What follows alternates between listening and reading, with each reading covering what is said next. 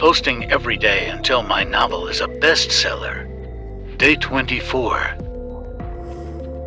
We've made it to Chapter 11, Fears Crawling Within. Stephanie, Pete, and Eli are nearly at the village of Maryville when they walk through an enchanted mist that messes with their minds and shows them their greatest fear. Together they manage to pull themselves back into reality. But once they actually arrive in the village, their greatest fears have come true. The village was seemingly attacked and covered in silver webs. Our heroes managed to defeat the monster of Maryville that was being controlled by the Dark Wizard, but the damage was already done.